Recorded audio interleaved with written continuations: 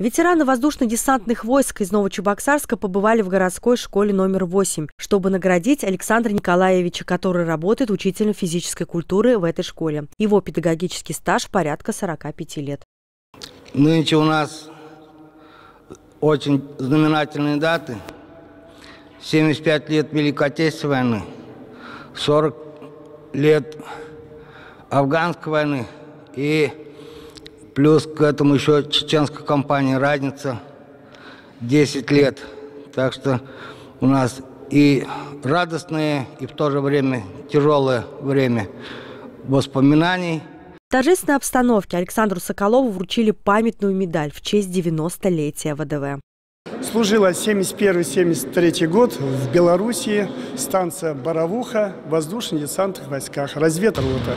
На сегодняшний день имею 32 прыжка с парашюта. Горжусь и радуюсь, что я десантник.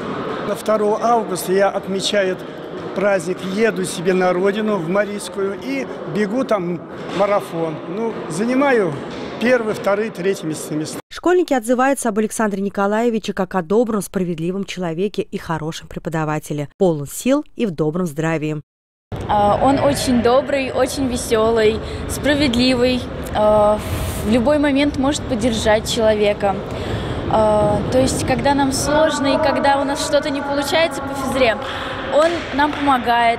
Воздушно-десантные войска называют крылатой пехотой, голубыми беретами, но всегда и во все времена мужественные десантники жили под девизом «Никто, кроме нас». Хорошо отзываются об Александре Соколове и ветераны ВДВ. Александр Николаевич Соколов служил в 350-м полку 103-й воздушно-десантной дивизии в поселке Боровуха Витебской области. Через 8 лет, через 9 лет я попал в тот же полк, в ту же роту, где служил он.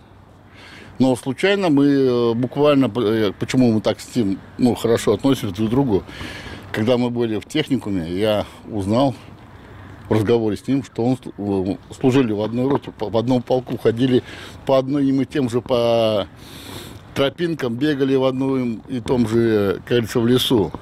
Человек полон сил, здоровья, пускай, дай Бог ему, чтобы его воспитанники, его дети занимались спортом, и было бы у него железное здоровье. Ольга Лазарева, Петр Куприянов. Новости Новочебоксарска.